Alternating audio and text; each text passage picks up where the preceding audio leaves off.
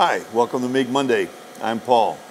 You know, we've done some videos in the past that where I've made comments or even done some demonstrations to prove what I feel was a correct way to do things. And then sometimes we get comments from people that say, well, we do it just the opposite and we have good luck too. So what we're going to do today is try to maybe get a definitive answer if there's any really one right way to do something. And basically what I'm talking about is the gun angle of push versus pull when you're MIG welding. When I grew up, the rule of thumb was you always push because you got better gas coverage. Some people have made the comment that they feel that they should pull because that way they get better penetration. So what we're going to do is do an experiment. We're going to make a weld using the push technique and a weld making the drag technique. To take the human element out of it, the people over at Bug-O Systems have lent me this GO-FER IV mechanized unit so that we can just take the human element completely out of this. Travel speed is controlled, torch angle and everything will be exactly the same for each weld. So we really ought to be able to do some comparison of apples to apples.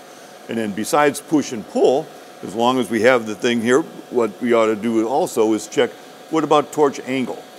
We'll do a couple of welds using the correct torch angle, and then we're going to exaggerate too, because when people have all different things the way they do things. So we're going to put an exaggerated torch angle there and see if that really makes any difference either. My thought process on that, if you angle it too far, you're going to disrupt your gas coverage and perhaps get some porosity in the weld, which you might not even see. That might only show up if you're doing like X-ray quality welds, or you have your weld X-rayed to see what's going on. But anyway, I think that's a pretty exciting thing to do, and it should answer some age-old debates. So if there's anything I like better, it's settling debates. So let's set this up and make some welds and see what we get. All right, we've got ourselves set up here. We've got a good torch angle. We're going to travel at 12 inches a minute. So once I hit the button, it's going to start moving. I pull the trigger. It's going to weld. I'm going to let it weld a little more than half the plate perhaps, and then we'll stop. I'll quench it so that we can compare apples to apples, and then we'll make the same weld traveling back the opposite direction. So we'll have one push and one pull. All right? Well, let's get the ball rolling here.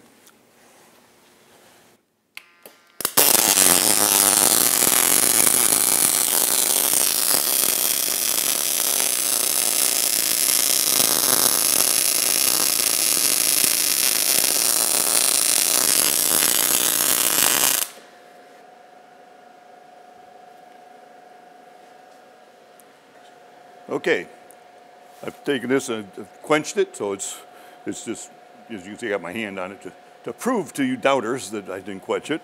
Anyway, so now we're just going to make the exact same weld, but we're going to go in the opposite direction, which means we're going to be using essentially a drag technique, one that is very common with the flux cord welding. All right, here we go.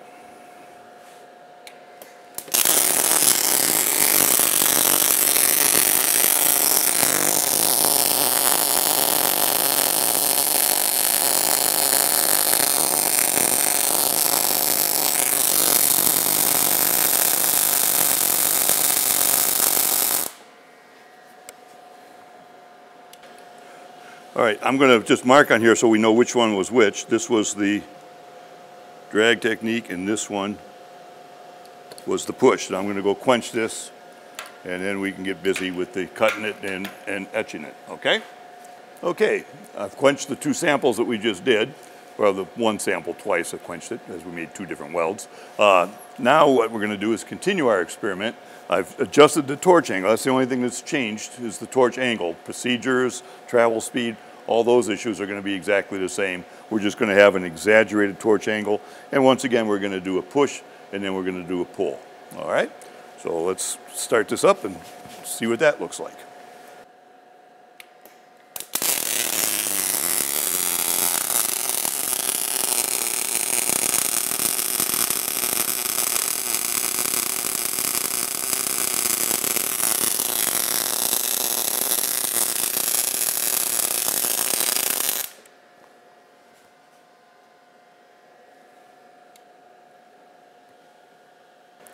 All right, Once again, I've quenched the weld plate, so it's back to room temperature. We made one weld using the push technique with an exaggerated angle. Now we're going to do the same exaggerated angle, only we're going to use the pull technique and see if we see a difference there. All right, here we go.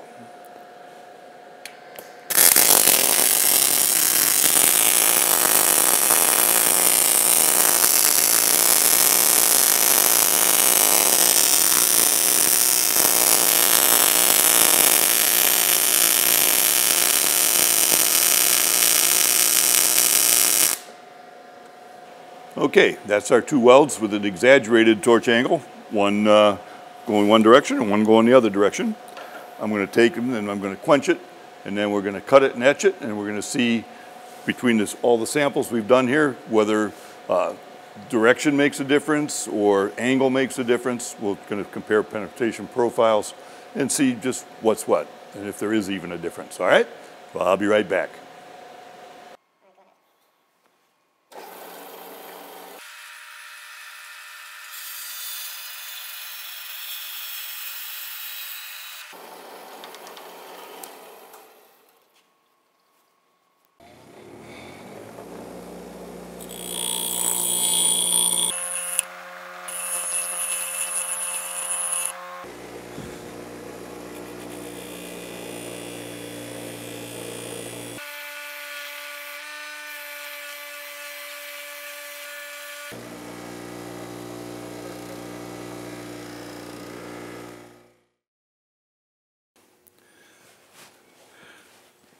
All right, we have our samples now cut and etched.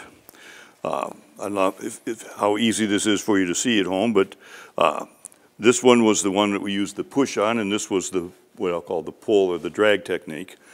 To my eye, this one seems to be just a smidge deeper, but the push technique seems to be a little bit broader penetration. This is a little bit narrower, but maybe the depth is concentrated a little bit more. And this is with the normal torch angle. This one, essentially, this is the severe torch angle, but essentially, I think it shows about the same thing. The drag technique had a narrower but very slightly deeper penetration, whereas the push technique had the broader penetration profile, at least in our little experiment here. So there doesn't appear to be a significant difference, so maybe it's just a matter of your personal choice. So I grew up with the push technique, so that's probably what I'm going to stick with, just because us old guys have trouble changing as time goes by. Anyway, that's some food for thought from MIG Monday, and we'll see you next time around.